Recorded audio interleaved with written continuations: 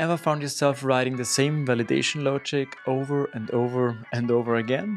Or maybe you're dealing with some complex validation scenarios that Laravel's built-in rules just can't handle. Well, you're in for a treat. Welcome to Laravel Gems, where we uncover those brilliant Laravel features that transform your development workflow. Today, we're diving into the powerful world of custom validation rules in Laravel. So we'll discover how you can create your own reusable validation rules that are clean, maintainable, and perfectly tailored to your application needs. For today's video, we're going to use this YouTube URL validation demo project where you can provide a specific YouTube URL and then we want to validate it. Currently, if we just provide a string, it will pass, and yeah, that's not what we want to do. So we're going to work on this.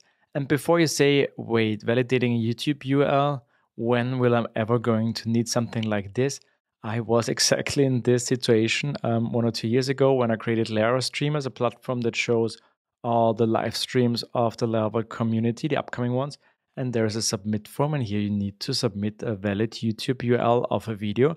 And here I'm exactly doing this, but I reproduced this here in this little more fancy demo application for us for today. Okay, so let's take a look at the code. We have here a YouTube validation controller and an invocable controller, which is hit when we submit the form. And here we're currently validating the YouTube URL. We say that it is required and it should be a string. And we also have some nice custom messages. That's also, if you didn't notice, that's pretty cool that you can use this. So yes, more customized error messages are always good. Okay, so when we think about now our YouTube URL, there are a few things that we want to check. So first, we want to make sure it's a URL, because currently, as we've seen, we can't just provide anything. So we can easily do this in Laravel. We have those very cool validation rules, required string for now, and there's also another one really cool, by the way, here. Laravel IDEA shows us a lot of them. It's pretty cool. By the way, Laravel IDEA, the plugin for PHP Storm, is now for free to use in PHP Storm, so give it a look if you haven't.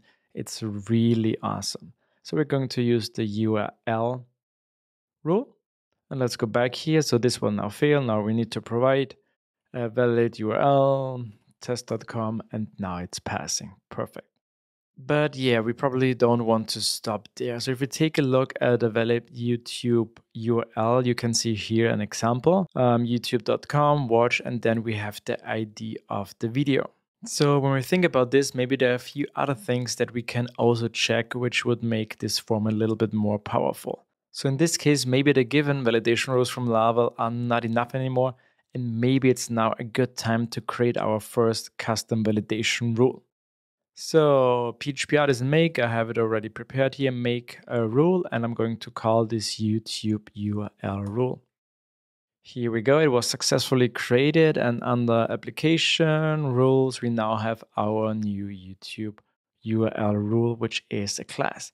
And it's basically pretty simple. We only have this validate method, and this defines if the validation fails or not.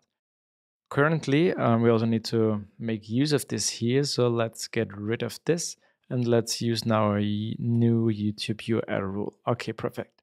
So again, we haven't provided anything here. So this means it will again just pass for anything we provide, but we need to provide something. Yeah, just a string will be enough to make this pass. Okay, so how are we going to do about this? Maybe let's check what we get in here. We get the attribute, which is the name of the field.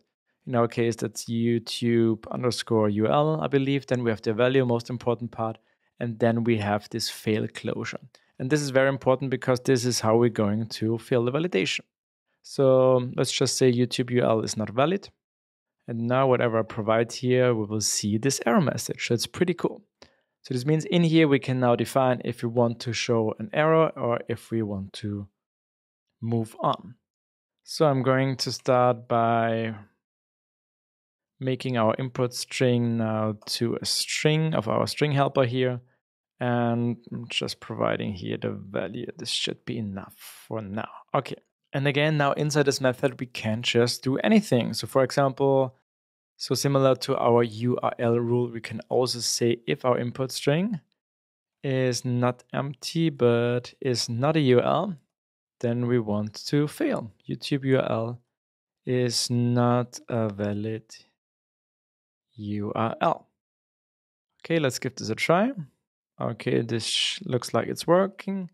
Now let's use a valid URL, test.com. Yeah, and it's passing. Okay, so far so good, but we are just back at the state which we had before. So what can we do now? We can also check now about the domain, maybe inside the URL. So let's say if our input string does not contain. Let's check again. I think it's just youtube.com. Yeah, it's not youtube.com. Then we want to fail. YouTube URL is not a valid YouTube URL. Okay, let's give this a try. HTTP test.com. YouTube URL is not a valid YouTube URL. But if we change this to YouTube, I think it was just youtube.com. Yeah, now it's passing. Okay, cool. So we are already a bit closer here, but what I haven't shown you yet, so let's take a look at this scratch file here in PHP Storm. So these are all the valid YouTube URLs that you could have. So there are standard ones with youtube.com, then there are short ones with youtube.be, then there are the mobile ones, the embedded ones with additional parameters, with timestamps. So yeah, there are a lot of things that you can use as a video URL, and I've learned it the hard way because I had to add support for all of them on my Lara streamers page. And now we also want to do this here. And again, since we're inside this method here, we can just use anything we like. And I'm just going to replace here the content with something that I have already prepared. So I'm using here a regex pattern, pretty long one. Of course, I haven't written this myself. Some AI agent helped me with this. And yeah, this should be now smart enough to really take a look at those URL and make sure that only the correct ones are in here. Something pretty cool here is it also makes sure that the IDs are 11 characters long, because that's what the count of the IDs are. So that's pretty cool and pretty smart here. Now let's take a look. This should now fail. Yes. So watch and then the ID. And yep, this is now working, and it should now also work if we change the domain to, I think, something like this. No, I think it's then. Is it just this? Yeah. So with the short ones, it's just youtube.be and then the ID. And yeah, just trust me, the other ones are now also working. So isn't this cool how we can do all of this now to create our own custom validation rule? And yeah, we can go even further. Let me show you something else. I have this YouTube URL, which currently is passing. But if we take a look at this, you can see that this is not available because this is not a YouTube video. So this means the format of the URL is correct, but this is not a video that is given on YouTube. So wouldn't it be cool if we could also check this somehow with our validation rule?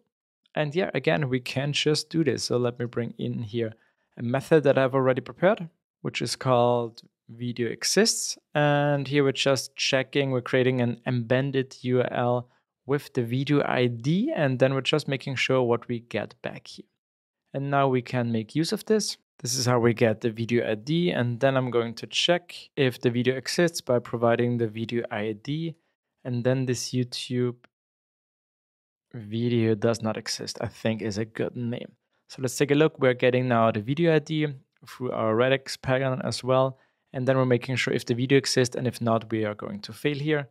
Now let's take a look at this. Now this should fail.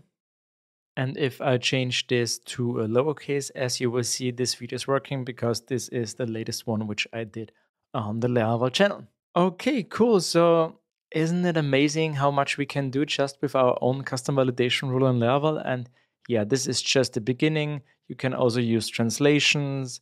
You can also get all the validation data from other fields here. So please make sure to check out the documentation for custom rules in Laravel, because there's a lot more that you can do, but I hope that I already could show you that this is super useful for your specific use cases for your applications. And there you have it. Custom validation rules are another powerful gem in the Laravel ecosystem. I hope this helps you to write cleaner and more maintainable code. What Laravel features should we explore next? Drop your suggestions in the comments below, and don't forget to subscribe and like for more Laravel Gems. Until next time, happy coding!